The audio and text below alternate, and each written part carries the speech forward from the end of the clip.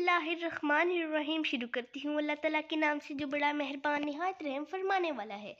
अस्सलाम वालेकुम दोस्तों, कैसे हैं आप सब। आज मैं आपके साथ past continuous grade 5 English verb book first term share करूँगी। ये ग्रेड 5 का पास्ट कंटिन्यूस एग्जाम्पल उन्हें दी हुई हैं। The action verb which was continued in past, जो गुजरे वक्त में हो पास्ट कंटिन्यूस कहलाता है। Example, I was eating an apple yesterday.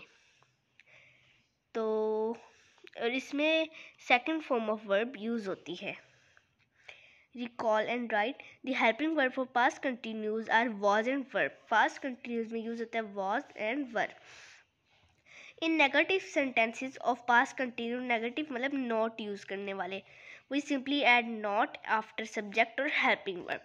In simple sentences of past continuous, first form of verb and ing is used. Second page देखें, use past continuous tenses in this sentence.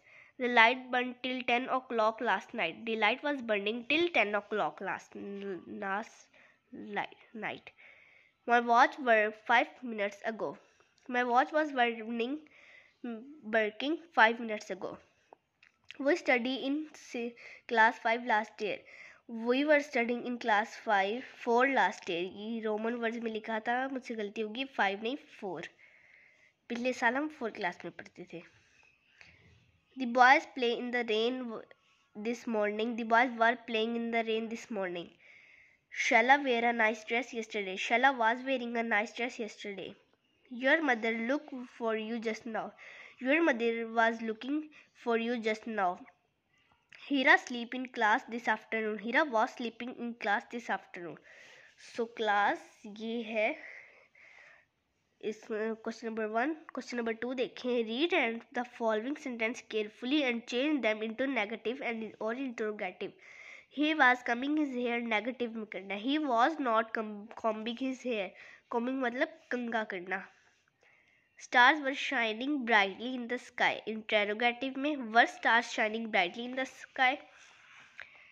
Students were wasting their time. Negative और interrogative दोनों में करना है। Students were not wasting their time. Were students wasting their time? अच्छा friends, जो ज़्यादा लोग होते हैं ना उनके साथ हम वर्ड यूज़ करते हैं, और जो एक मैं होता है या ही होता है उनके साथ हम वॉज यूज़ करते हैं। सो I was waiting for you, जैसे देखें आई अकेला था, तो नेगेटिव इंट्रोगेटिव दोनों में करना है हमने। I was not waiting for you, was I waiting for you. Next question देखें,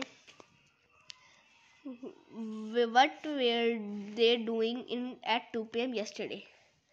पहला देखें, he was sleeping in the river.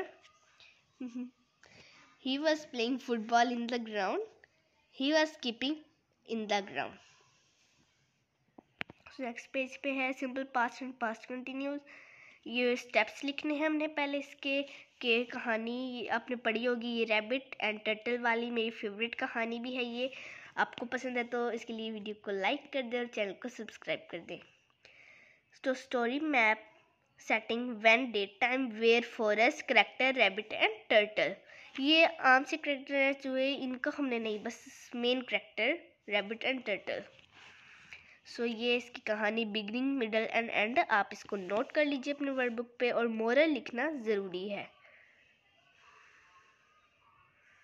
ये इसकी कहानी है, सो आप इसको नोट कर लीजिए। इंशाल्लाह नेक्स्ट वीडियो में आपके साथ एडवर्ब शेयर करूँगी। सो ये थी मेरी आज की वीडियो। उम्मीद है आपको मेरी वीडियो अच्छी लगी होगी, तो मेरी वीडियो को लाइक करें और मेरे चैनल को सब्सक्राइब करें। अल्लाह हाफिज़ फ्रेंड्स।